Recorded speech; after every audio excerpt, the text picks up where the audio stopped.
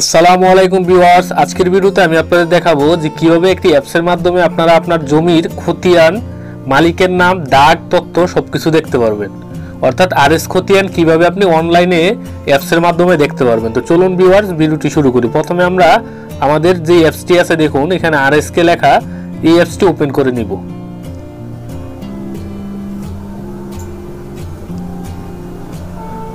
তো এই অ্যাপসটি ওপেন করার পর তো এখানে আপনার বিভাগটা বাছাই করবেন। তো আমার বিভাগ ঢাকা বাছাই করতেছি, জেলা আপনারটা আপনি বাছাই করবেন, আমি আমারটা বাছাই করতেছি। তারপর দেখুন এখানে যদি এরকম আপনার নিচের অপশনগুলো না আসে তো আপনারা একবার লগইনে ট্যাপ করবেন। ট্যাপ করার পর তারপরে আবার ব্যাকে আসবেন, তারপরে দেখবেন আপনার বাকি অপশনগুলো চলে আসবে। তো প্রথমে আপনার ঢাকাটা সিলেক্ট করতেছি, তারপরে আপনার জেলা, আমার জেলা ঢাকা সিলেক্ট করতেছি, উপজেলা, উপজেলা আমার সাভার, তারপর এখানে মৌজা। এখন মৌজা, আপনার মৌজাটা এখান থেকে মানে আপনারা দেখে সিলেক্ট করবেন, কিন্তু আমি আমার মৌজাটা জানি যে আমার মৌজা 190 জিএল নাম্বার, জামুন মুচিপাড়া। তো এখানে আমি দেখুন এখানে আমি চারটা অপশন আছে, চারটা অপশন দিয়ে আমি এখানে সার্চ করতে পারবো। তো আমার খতিয়ান নাম্বার দিয়ে, দাগ নাম্বার দিয়ে, মালিকের নাম দিয়ে, পিতা বা স্বামীর নাম দিয়ে। তো এখন আপনার খতিয়ান নাম্বার দিয়ে আমি সার্চ করি। তো খতিয়ান নাম্বার 230। তা আমি এখন যে খতিয়ানটা দেখবো এটার মালিক হয়ে যাচ্ছে আব্দুল আউয়াল। তো আমি আপনাদের বলে দিতেছি, তো আপনারা এখন দেখতে পারবেন যে আসলে এটার মালিকটা কে আছে। এই যে দেখুন খতিয়ানের মালিকের নাম আব্দুল আউয়াল।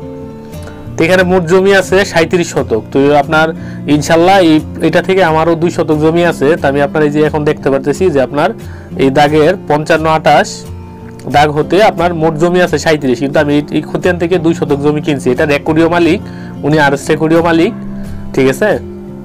তো আপনারা একইভাবে আপনাদের গ্রামের তথ্য দেখতে পারেন। ইচ্ছা করলে আমরা দাগ নাম্বার দিয়ে সার্চ করতে পারি। দেখুন এখানে দাগ কি আছে, দাগ আছে আপনার 55-28। তো আপনি ইচ্ছা করলে দাগের ঘরে ধরেন আপনার খতিয়ান নাম্বার জানা নেই, আপনার দাগ জানা আছে, তো আপনি এখানে 55-28 দিয়ে সার্চ করতে পারবেন, 55-28। আর এখানে আপনি যোগফল 6 আর 9 15 দিবেন। দেখুন এখানে আপনার এই যে এখানে আইসা বসে যে আপনার এই দাগের মধ্যে একটা খতিয়ান হয়েছে, যে এই দাগের মধ্যে 230 নম্বর খতিয়ান। আপনারা যদি এই খতিয়ানের ঘরে 230 দেন তাহলে আপনারা সহজে বুঝতে পারবেন, ঠিক আছে। তা আপনারা আরেকটা কাজ করতে পারেন, যে দেখুন আপনার এই যে মালিকের নাম দিয়ে সার্চ করেন। এখন মালিকের নাম আমি এখানে আপনার মালিকের নাম এবং পিতা বা স্বামীর নামও দিয়ে সার্চ করতে পারবেন। তো এখানে আমি একজনের বাবার নাম দিতেছি, যে আপনার ওনার বাবার নাম মনে করেন যে আপনার আব্দুল, যে কোনো একজনের নাম দিতেছি আমি, যে আব্দুল। এখন আমি আব্দুল দিয়ে সার্চ করব, দেখি এই আব্দুল মানে কারো বাবার নাম, মানে যিনি জমির মালিক ওনার বাবার নাম আব্দুল। তখন এরকম কতজন খতিয়ান আছে দেখুন, এরকম মোট খতিয়ান আছে 116টা খতিয়ান। তো এখান থেকে আপনি যার খতিয়ানটা খুঁজতেছেন ওনার ছেলের নাম, যেহেতু আপনার দং মানে দখলদার, যিনি মালিক, আমরা এখন সার্চ করছি মালিকের বাবার নাম দিয়ে, ঠিক আছে। তো আপনারা এখান থেকে দেখে নেবেন যে আপনার কোন খতিয়ানটা লাগবে। মনে করুন যে আমার এই খতিয়ানটা লাগবে, যে দং আপনার একেএম শাহজাহান, ওনার বাবার নাম আব্দুল গুফরান। তো আমার খতিয়ান 1135। তো আমি কি করব, আমার এই খতিয়ানের অপশনে গিয়ে 1135 দিব, যে 1135। তাহলে আমি গুফরান নামের এই ব্যক্তির কতটুকু জমি আছে ওই খতিয়ানে, তো আমরা এটা দেখতে পারবো। এই যে দেখুন এখানে আপনার 3 জন মালিক, এরকম একটা খতিয়ান হয়েছে। তো এই খতিয়ানে আপনার 3 জন মালিক। আর আপনার এই যে এখানে দেওয়া আছে যে মোট জমির পরিমাণ আপনার 0.14 একর। আমি আপনাদের আবার বুঝে দিতেছি যে এই একর, 1 একর মানে আপনার 100 শতক। এখানে যাই থাকুক ওইটার আপনারা কি করবেন, 100 দিয়ে গুণ করবেন। দেখুন এখানে মোট জমির পরিমাণ 0.14, তো এটার আপনি 100 দিয়ে গুণ করে নেবেন। তো গুণ করলে আপনি যেটা পাইবেন ওইটা শতক। তা আপনি ইচ্ছা করলে এখান থেকে আপনার এই খতিয়ানের সার্টিফিকেট কপির জন্য আবেদন করতে পারবেন, এবং একই সাথে আপনি অনলাইন কপির জন্য আবেদন করতে পারবেন। তো এখন আমি এই খতিয়ানের সার্টিফিকেট কপির জন্য আবেদন করতেছি। এই যে দেখুন আবেদন কোথায় করবেন, এটা জেলা প্রশাসক বরাবর করতে পারবেন। তো এখানে আপনার সবকিছু দিয়ে কমপ্লিট করবেন, করার পর আপনি কি এটা ডেলিভারিকে সাধারণ নেবেন না জরুরি নেবেন। তো যদি জরুরি দেন এবং কোথায় নেবেন, অফিস কাউন্টারে না ডাকযোগে, তো এখানে আপনি আবেদন করতে পারবেন, ঠিক আছে। তো আমি আবেদনটা আপনাদের সম্পূর্ণ প্রসেসটা আমি আপনাদের অন্য একটা ভিডিওতে দেখাবো। তো এটাতে আবেদন করতে গেলে অবশ্যই আপনার একটা ইউকেশ অ্যাকাউন্ট নাম্বার লাগবে বা ইউকেশ নাম্বার লাগবে।